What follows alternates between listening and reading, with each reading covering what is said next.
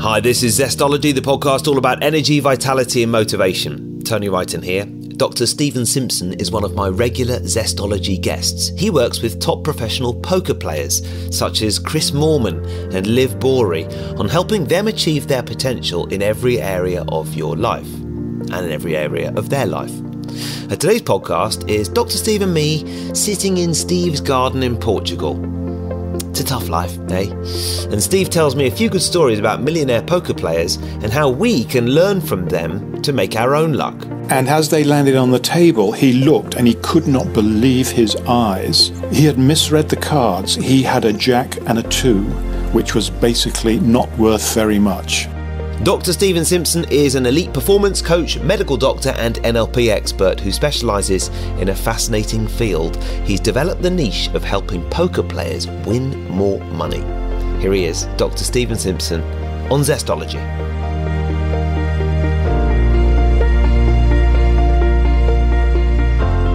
Well, here we are, sitting in the sunshine in Portugal. Steve, how are you doing? Very well, Tony, thanks. What about you? You look pretty happy with life. Very happy with life. You are obviously a regular guest on Zestology.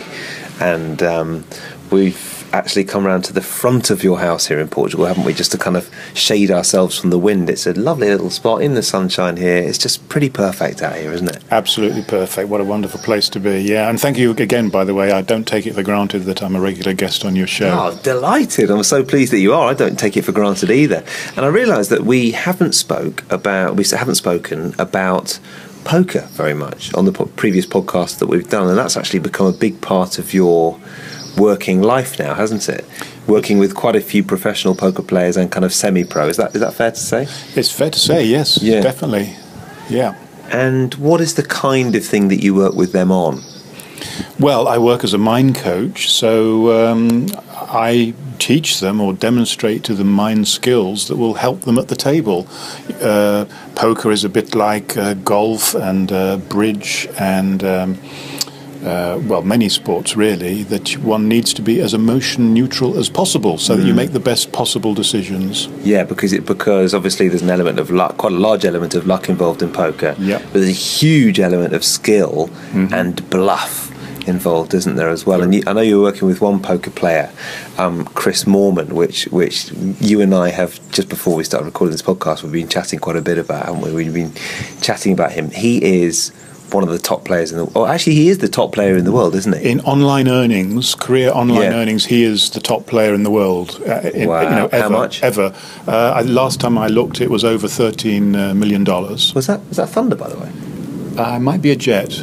Oh, right. Might be the Portuguese Air Force exercising their muscles. It's clearly not thunder, is it? No. So 13, did he say $30 million? 13. Right. Yeah. Okay, fantastic. And of course he's won a few more million in live events, which... Yeah. And so you started working with him, and he had this kind of incredible moment, didn't you, when he had a chance to win a major, because you have these big tournaments in poker, and Chris Moorman had earned all this money, biggest online earner ever, but he'd never quite been able to win a major, and that was a bit of a problem for him, wasn't it?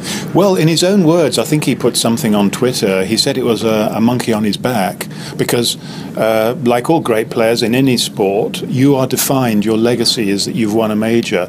And so when the press interviewed him, and friends for that matter, they would say, Chris, you're such a great player, but, why haven't you won a major? And it was getting to him. So he got into a position of winning a major, but things didn't go to plan, did they? They definitely didn't.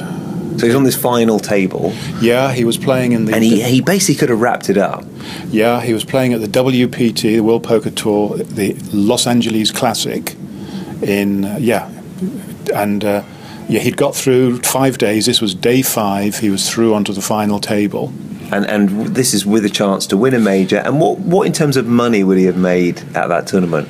I can tell you almost exactly. Had he won, he would have won a mouth-watering $1,015,000. Okay, so he's thinking, there's a lot of money involved here, and there's a lot of prestige, because finally that monkey, that gorilla on his back, he might be able to throw it off. Yeah. So what happened? He was basically dealt some cards that were all right but not brilliant. Is that fair to say? Yes. Now, I know that a lot of your listeners don't know anything about poker, so my apologies to the poker purists. I'm going to make this really simple for us to understand. Yeah.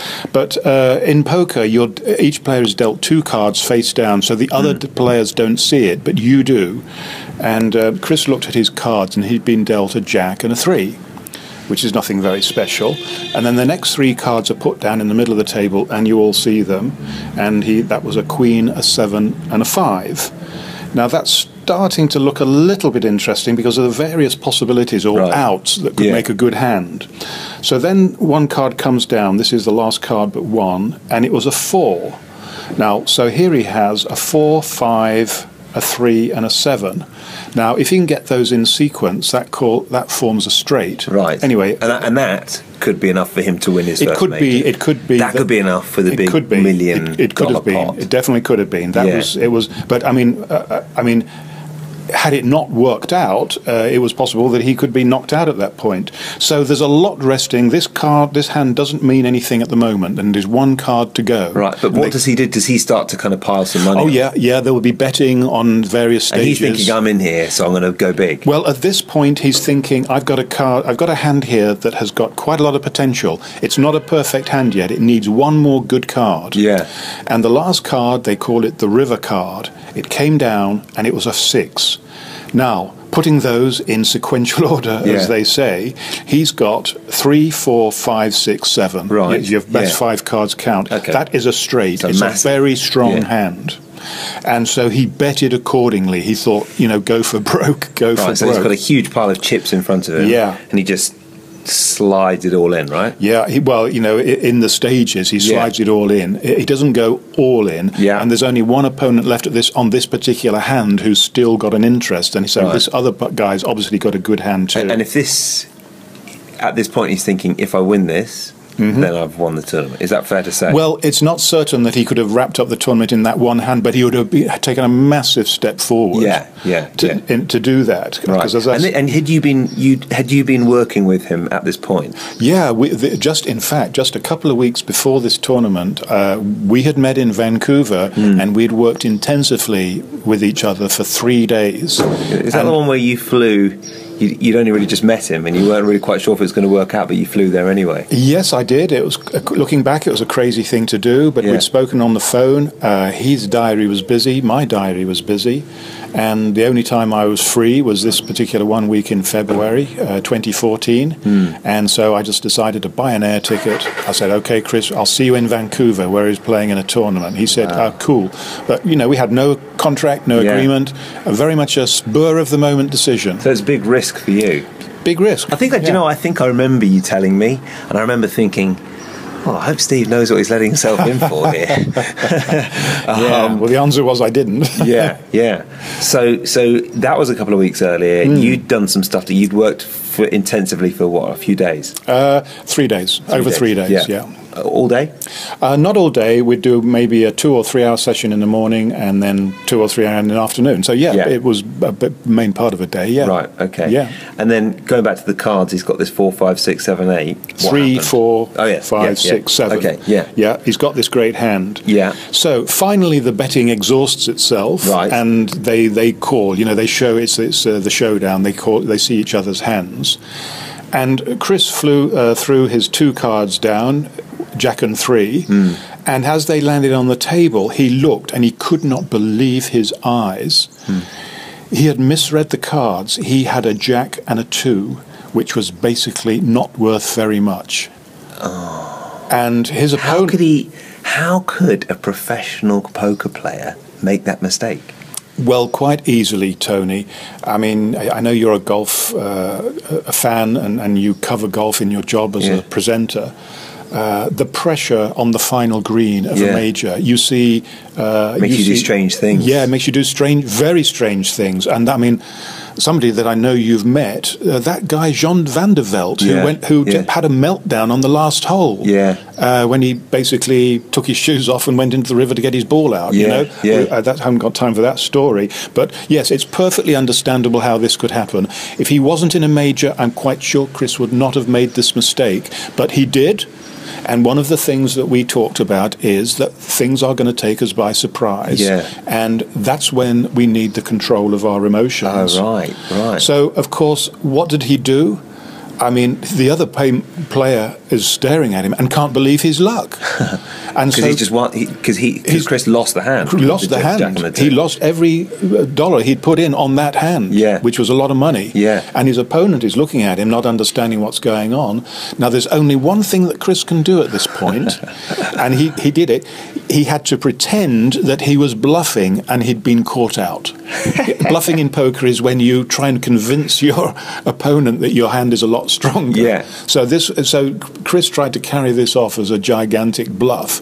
And apart from being the only face-saving way out of that, the positive value is that guy is not going to know when he's bluffing next time. Right. So it could work to his advantage. So to a certain extent, he actually showed, even though he'd made a horrendous cock-up, he showed presence of mind to almost turn it into some kind of positive. He did, and I don't imagine he was thinking like that at that time. I mean, his mind would have been in turmoil. I mean, he wanted that. There was a break after that, wasn't there? Yeah, the good news is that the break came up very suddenly, and I think a break would have been 10 or 15 minutes, something like that. His partner, now his wife, Kate, was there, so he would have gone into the players' lobby. And he was livid. He was livid. Yeah. He was livid. I mean, I don't know what he did, but I can imagine there was a bit of kicking of doors and all that going on. I mean, you know, Chris is not at all a person like that, but I mean, just try and put yourself in his shoes. It's the biggest professional moment of his life. Yeah, it is, and he wanted it so bad. So Kate, I don't know exactly what she would have said to him, but she would have definitely calmed him down. And Chris himself said, I went back and I remember the things that Stephen and I had talked about, and it helped me to put things into a better perspective. And by the time I went out after the break, I was really up for it. Wow, that's so. You'd really worked on expecting the unexpected and controlling what you can control. That was certainly an important part of our work, and that's the kind of thing that I'd work with any player in any sport. Yeah.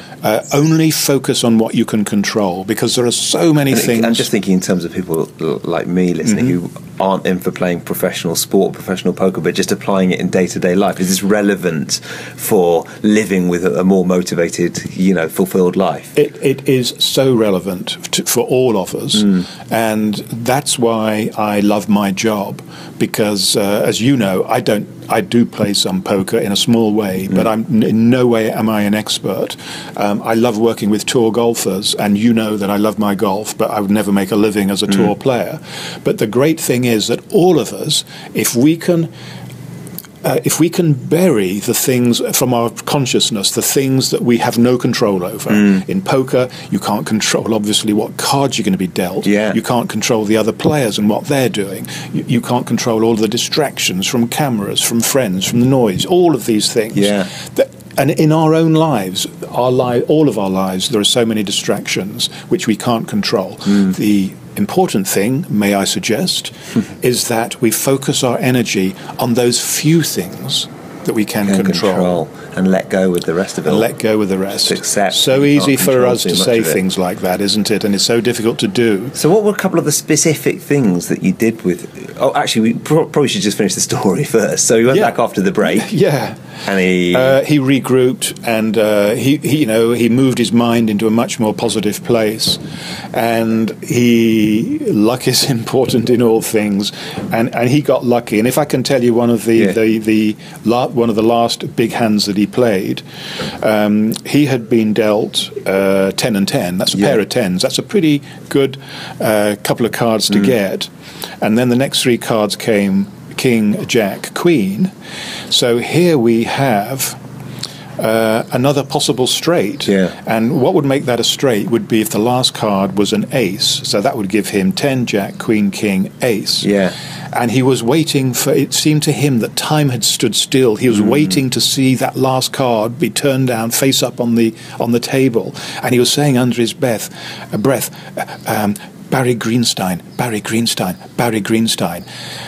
Let me tell the non-poker people here, Barry Greenstein is a great player who wrote a fantastic book called Ace on the River. Right. The river, as I mentioned, is the last card. So what Chris was exhorting was, please let it be an ace. And that card came down, and what do you think it was, Tony? An ace. It was an ace. And he went crazy. He went crazy because he knew he hadn't won on that hand, but he knew that if he didn't make any more mistakes, there was a very, very great chance that he would win. And he did win. It was the 1st of March, 2014. He got his major. He got over $1 million. He got that monkey off his back. Yeah. What about that? All thanks to Dr. Stephen Simpson. No, not at all. And I say this. I know you're kidding, but I say this to everybody. I do not own my players' results. They do. Yeah. The most that I can do as a coach is to be a catalyst to help them to maximize all of their potential and bring out all of their skills at the right time. So, what were a couple of the things that you looked at with him, and how could we learn from that? Okay, well, I can't remember exactly what I did with Chris, but I obviously have my notes. But I can tell you with fair conviction that I pretty much use the same methods on every client.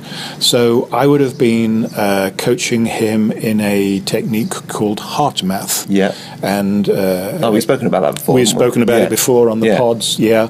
And in a very simplistic way, it's how we can coordinate our breathing and bring our breathing into a good place, which brings our heart into a good place. Right. And then because of the neural connections from the heart to the brain. There's a lot of people who'll be listening to this and saying, breathing, it all sounds a bit kind of hippy-dippy. It sounds a little bit not connected to playing a good poker card. Well, some people might say that, justifiably so. Yeah. But I would say to them, now look, I don't think this is hippy-dippy. You may be right and I may be wrong. But what I do know is that I don't do a lot of yoga, but I know about yoga. And I know that breathing is considered fundamental to yoga and to many other of these disciplines. Many meditative practices. Yes, and I know as a doctor that when people breathe fast and rapidly, they get stressed and tense. And when they come into casualty departments in the old days, and still now actually, we ask them to breathe into a brown paper bag. Right. And by doing that, it slows their breathing down. Yeah. And as their breathing slows down and gets deeper, physiologically, it helps to get rid of this panic attack. Yeah. So breathing is so... I just took a really deep breath then. I'm sure everyone listening did as well. Just made me think, let's take a deep breath. Yeah, I recommend it. And look, we've actually done whole Zestology shows on breathing. Yeah. And yet, I guess I'm just putting myself into the shoes, into the footsteps of the world's top poker player, who all of a sudden starts working with a coach who isn't giving him actionable steps to take on the poker table, but is more focusing on quite abstract concepts like breathing. I mean, how did he take that when you started working with him? Initially, I would have to say, he would probably say he was a little bit skeptical. He needed convincing, but over 3 days, I was able to show him stuff that did convince him. Some of this heart math stuff, by the way, was on my computer, and it produces the graphs. And because he's into numbers and statistics and things, he could see the effect that getting to breathe in the right way was having on his scores. Yeah. In fact, to tell you the kind of person that Chris is, and he won't mind me saying this, he's on his last thing that he did, he scored 99%. And his first reaction was, which was his best ever score, and he said, why wasn't that 100? What did I do wrong? Yeah. And I said, He's got Chris, that kind of brain. He's got that kind of brain. Yeah. I said, look, Chris, 99 is a phenomenal score. When you leave here, I don't know what you're going to do. I'm getting on the plane later tonight, but I know that I have left your head in a good place. Yeah. And if you were playing poker right now, given luck and the right cards, I would be very confident. But never in my wildest dreams or his did I imagine that he was going to win a major 2 weeks later. Did you work on kind of staying in the moment and being present? Because that's something that I feel would be quite important when you've made a horrendous mistake like that. I mean, that's potentially career-ending, isn't it? You know, Yeah. I mean, I just think of in other sports, you know, when people make embarrassing mistakes, things like that get flashed up on YouTube for years afterwards. So how did he stay in the moment? Well, by deploying great mental control, which of course he had a lot of that before he even met me, but hopefully through our work, you know, we brought it to another level. Yeah. But poker players will know that when you make a mistake like that, they Because I remember that you were telling me that earlier in the tournament, he let his mind drift, and he started wandering towards thinking, finally I might be a major winner. Yeah. And perhaps that was a sign at that point that he'd kind of drifted away from being in the present. It was a sign, and the good thing is that as soon as he started to think like that, he recognized it. So staying in the present is the only period of time that we have any degree of control over. So he was thinking of the winner's speech, and he has no control. Oh, that's right. He was thinking the winner's speech, or something like that. He won winning the tournament, and of course, you know, he hasn't. That's the future. We have very little control over the future. Likewise, when he made that big mistake on that hand, if he had been beating himself up for the next 20 minutes or half an hour, he would, you know, he'd have gone into that downward cycle of negativity that the poker players call a tilt, and they know that when you start losing and you start feeling bad, it's almost as if the cards know it, because very often the cards you're dealt, you know, become really, really negative too. And the opposite is when you're on a roll and it looks as if all the cards are in your favor and you keep winning and winning and winning, and they call that, you know, the heater. The heater. Yeah. So it sounds like straight away he had the presence of mind to kind of turn it around and pretend like he'd actually meant it. Although now we know, thanks to you and thanks to him having been honest about it as well, that that wasn't the case. But then also he used the break to use some kind of vaguely meditative exercises to get him back into the zone and back into the present. He would have definitely used these methods and others that I taught him. And I think on his blog he said at this point, I felt relief. I mean, I'm putting my words into his blog, but more or less he was saying, at this moment I actually felt a sense of relief because I didn't have anything to lose. Right. If I carried on the way I was going to go, I was going to lose. So there was no choice. I had to move my mind into a more positive place. Right. And once he did, I mean, again, he got dealt some really good cards. What? Did you get 10%? Any information like that is entirely confidential, and I'm not answering it. Very nice house we're sitting outside in Portugal. You are very cheeky to ask that question. All I can say is that we didn't have any agreement at all, and Chris needn't have paid me a penny. Really? And I wouldn't have asked for it, actually. Wow. But I can tell you he's a generous man. Yeah, fantastic. Sensational. And now you work with other players as well, don't you? And yeah, you do. Yeah. And I guess, do you find that with poker players, you're not just helping them with their poker, but actually the benefits from the stuff that you work on with them actually extend into their day-to-day lives as well?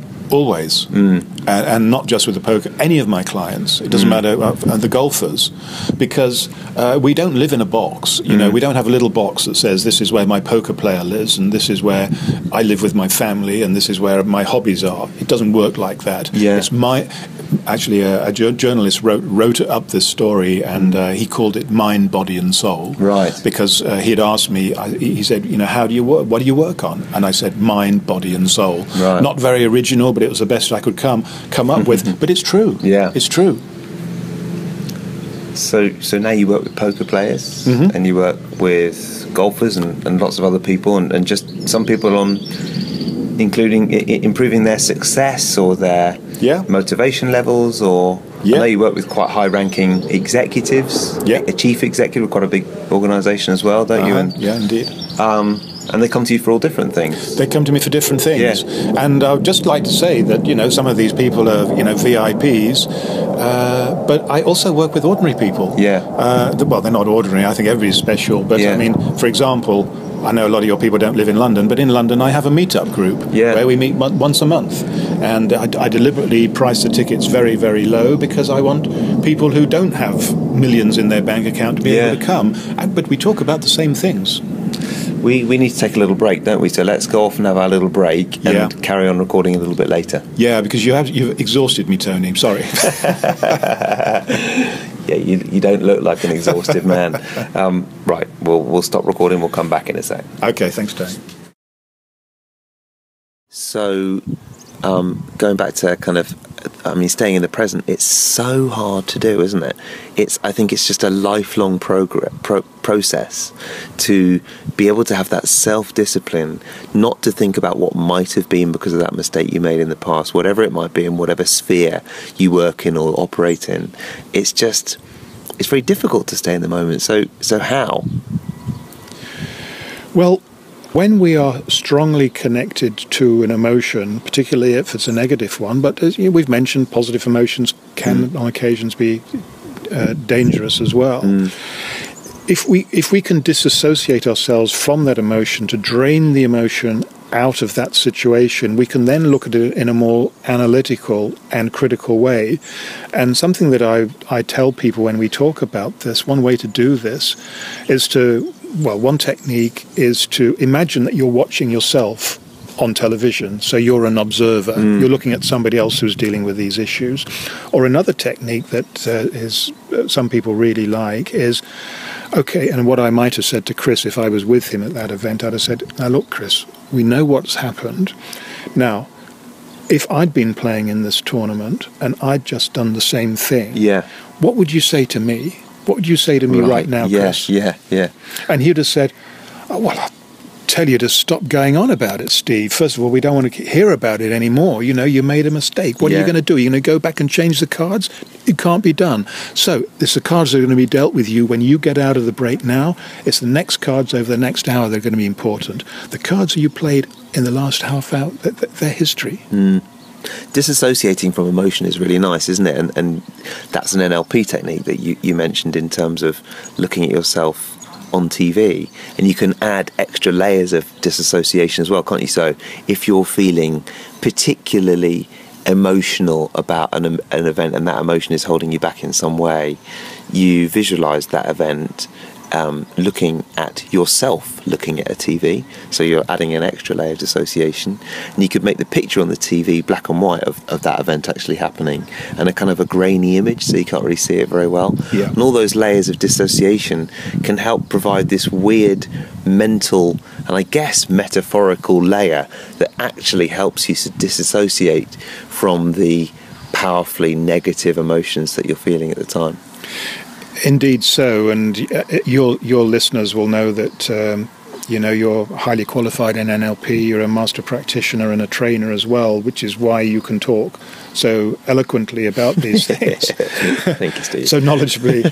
And I have the same qualifications as you as well. You do. And I hope that I can just talk such good common sense also. But the way you describe this, with my clients, I say this is all about the movie that's going on in your head. Because when people, you ask people what are they visualizing, they try and describe like a photograph to you. Well, our brains don't work like that. Our brain would much rather have a big movie playing, and a movie is made of compelling visual images that are large, that are colorful, that are in perfect focus and bright. They have a soundtrack with beautiful music and people's voices. This is what the Steven Spielbergs of this world do. They create this compelling dream. And now, when we are trying to make somebody feel more confident, we ask them to future pace, to imagining their first major and what it's going to feel like and all the rest of it, and build this movie in their head, so that hopefully through their relaxation techniques, this becomes like a self-fulfilling prophecy. But as you mentioned, if there's something that we don't want to remember, like playing those two wrong hand cards in poker at a critical point, or a particularly stressful experience that we've had in our past life, we want to do the opposite, the disassociation, as you said, and it is the opposite. You drain it, you make it into a still picture, this movie that's running in your head. You drain the color out of it, you make it poorly focused, you remove the soundtrack, and then you make the thing smaller and smaller. You push it, and it's as if you're pushing it away to a much, much deeper, safer place in the brain. Do you think that Because as you know, in more recent times, I've kind of got really into EFT, which is often known as tapping, where you tap on parts of the kind of face and body whilst accessing an emotion that has a lot of charge. And by that, you kind of associate and access that emotion and then start to deal with it and release it. And I actually find that a nice way of looking at this, almost potentially more effective than some of the NLP approaches, because it's not denying it, it's saying, okay, it's here, and I want to fully access that emotion and then release it. Yeah. What do you think about using tapping for? You don't really use EFT and tapping much, do you? I don't. No. I've been a client. I've had some tapping therapy myself, and I found it powerful. You use havening a bit more, don't you? I do. Yeah. I use havening, and what is havening again? Havening is described as a psychosensory technique. It's a way of doing this association. Sounds and pretty weird when you say that. Well, yeah, psychosensory. Wow. It involves touch, and you explain that to your. Still sounds pretty weird. Okay, it involves touch of the arms. And also it can be the face. Yeah. But it's a stroking thing of the arms, and the reason possibly why it works is that this is very much an instinctive reptilian reflex. When a child falls over, a mother will rush up, or a man or a father for that matter, or a bystander, and their first instinct to a child that's hurt itself will be to rub their arms, right, and give them a hug, yes, and say, "Oh, you feel better. I'm sorry. That this happened. Don't cry. Reassuring." That's what we do, and even though we're adults, when somebody does it to us, we have the same primitive relaxation that goes with it, and. Our mothers, again, a similar thing as when we got on to talking about EFT, you asked me about, how you bring this emotion forward. Well, of course, when we were at school and something upsetting had happened to us and we rushed home and Mum says, how was your day today? And you said, oh, it was terrible. And you start crying. Yeah. And then she says, calm down. Just tell me what happened. I don't want to talk about it. I do not. I'm too upset. And she would say, no, calm down and talk to me, because we all know that a problem shared is a problem halved. Right, yeah. And particularly men, although I gather things are changing very rapidly, the women tell us that men, we do not express your emotions enough. I think that's entirely right, especially from certain countries, like the country that we're from. But, yes. But yeah, in general. Yes, yeah. I mean, we were brought up, grown men don't cry, all that kind of stuff. Yeah. And we know that women are, generally speaking, more highly skilled communicators than men. I mean, when we look at people's brains under the MRI, there are sexual differences. The areas that light up, are bigger in women, some women than men, and vice versa. Isn't it something like they've studied the average amount of words per day that a man speaks compared to a woman, and the amount of words that a woman uses on average per day, and obviously this is huge broad stroke generalizations, is massively higher than the amount, because you and I, how you doing, mate? Yeah, pretty good. Yeah. It's like that says it all. Yeah. So sorry, I just interrupted you there. What were you saying? I was just saying, how a wise mother saying, yes. Tell me about it, talk to me about it. Wise mothers have been saying that for thousands of years. Yeah. And just because they've been doing that doesn't mean, should not devalue it in any way. I feel, to get back really to, I guess, the point of your question, I think that one should bring up emotions that were painful, but in a way that can drain some of the pain away from that, and by externalizing it, it helps that emotion to literally evaporate into thin air. Yeah. Because if we don't bring it in, it stays there. It will stay in a part of the brain, and it can fester and fester even over the years. This might sound like, I think for some people this might sound like kind of quite hippy-dippy concepts. Yeah. And I think it's really, really important. I'm really pleased you brought that up, because I just feel that's so important when those emotions aren't released and when they fester. On a really basic level, we start to make it into much more of a deal in our heads than it actually is. Yeah. Yeah. And I wonder whether people are doing that more than ever because of the nature of life these days, where we're living a more online and less community-based lifestyle. Therefore, there's a lot of time to spend in your head. You know, if you're on your own and you're not sitting with other members of your community around the campfire anymore, you've got a lot of time to think about these things that you might make into a bigger deal than they otherwise were. Yeah. I know that a lot of teachers are very worried about this now because children don't do the same kind of things that we did when we were at school.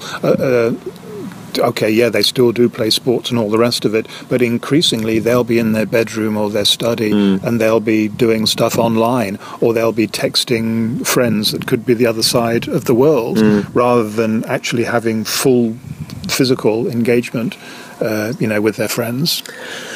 Havening still sounds...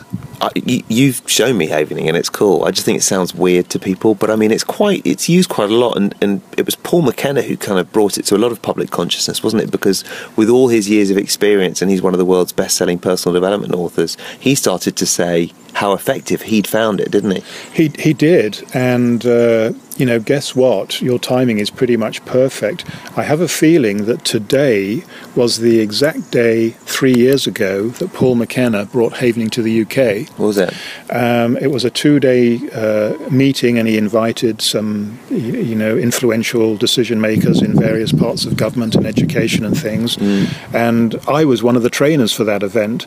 Have to say, having not knowing very much about havening at that point, but we had a meeting the evening before we went, where we all went through stuff, and the originator of havening, Dr. Ronald Rudin from the States, he'd flown in, and so it really was sort of fast track learning for me, because over the next 2 days I was having to help the delegates practice these techniques themselves and deal with the kinds of issues that surfaced. What I will say for it is that it's finally a technique that is not a series of 3 initials whacked together that nobody knows what the hell it is. Yeah. NLP, EFT, CBD. Give us something, give us something that we can actually... that's actually CBT, isn't it? CBD is the central business area of Sydney.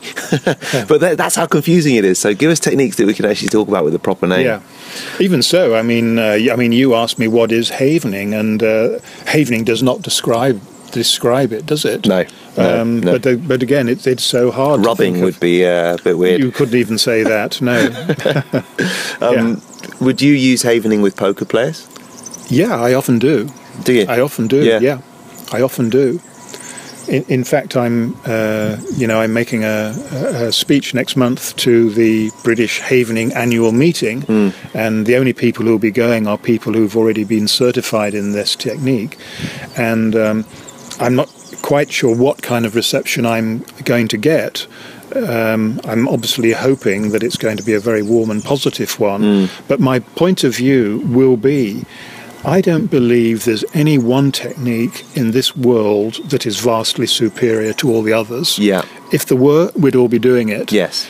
And the people who taught us NLP, I mean, I remember Richard Bandler and Paul McKenna saying, we want you to go out into the world and to use this stuff, but don't use it necessarily the way we've told you to do it. You have to blend this in with your own practice and use what feels good to you. And that's my approach to havening. I've lost count of how many different techniques I've studied over the years.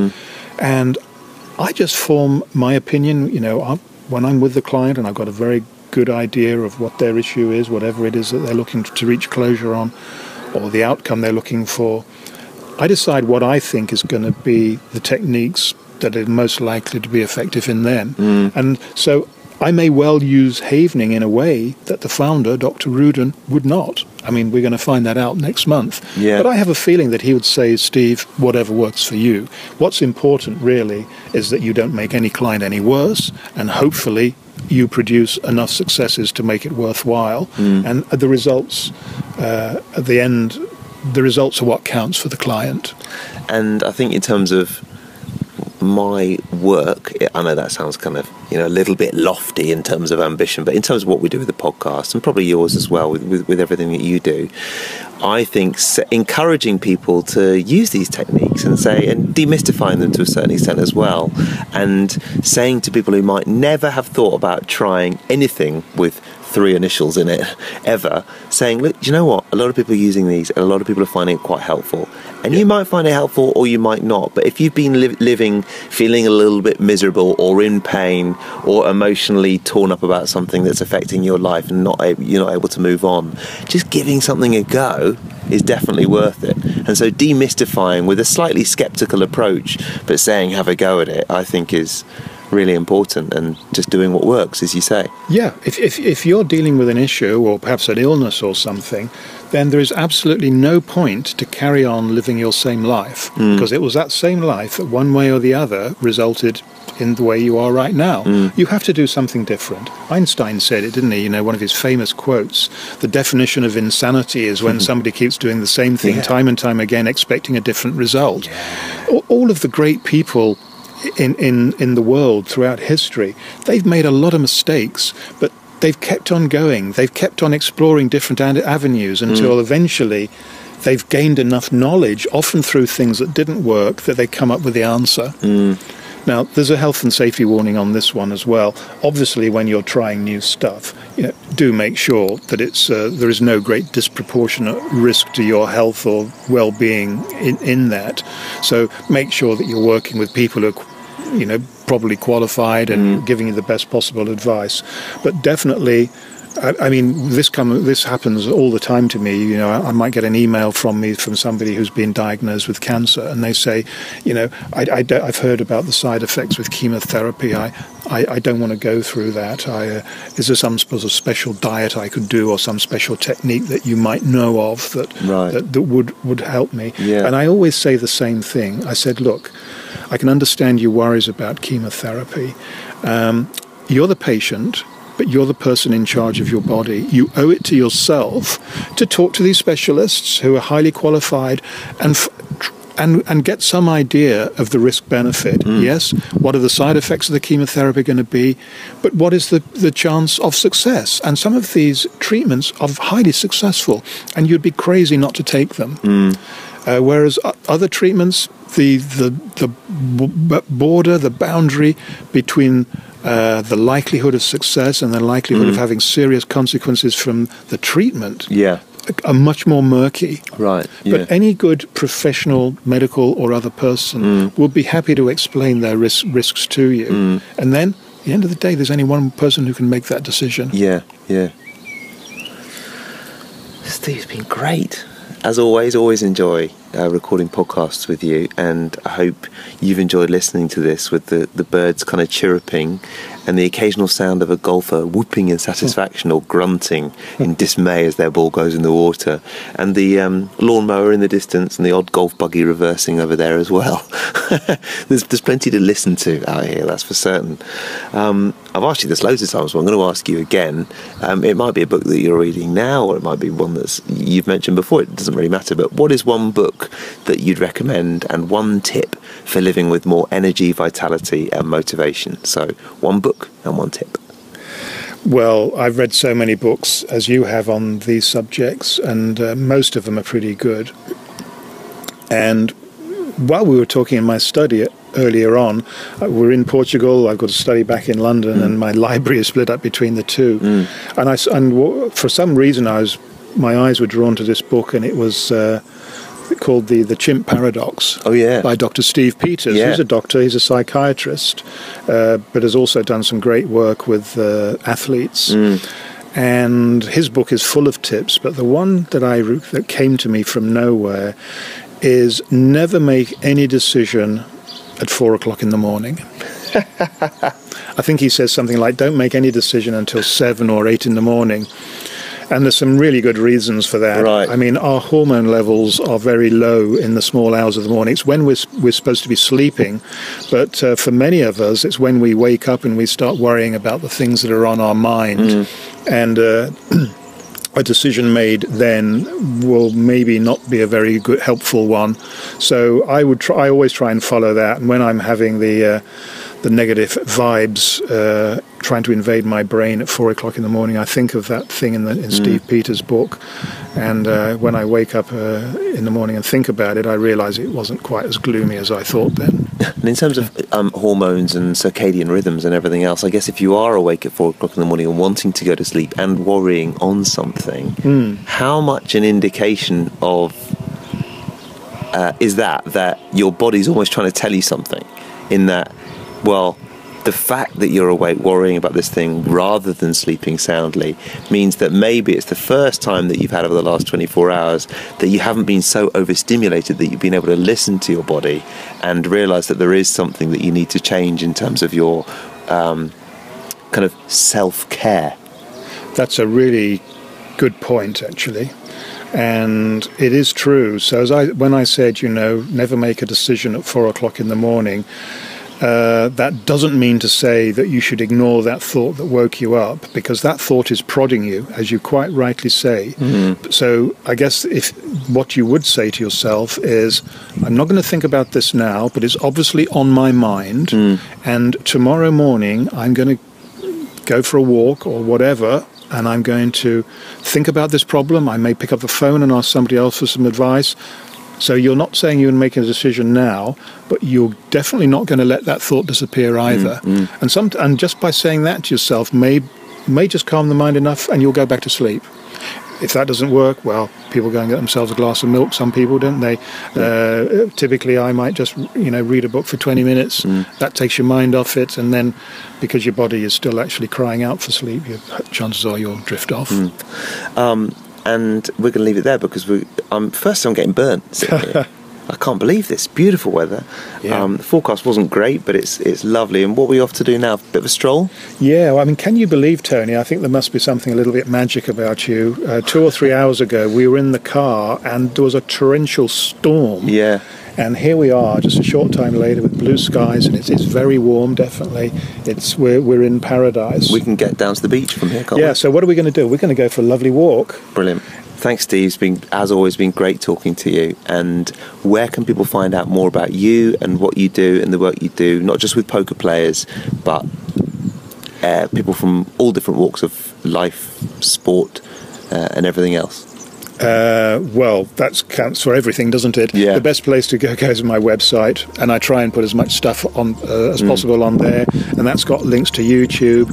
I've made over 100 videos, and I think they're just about all of them are free. So for people who are interested in this kind of stuff, please look at my website, please go to YouTube, and of course, if you have any questions or comments, write me an email, and I promise you'll get a reply.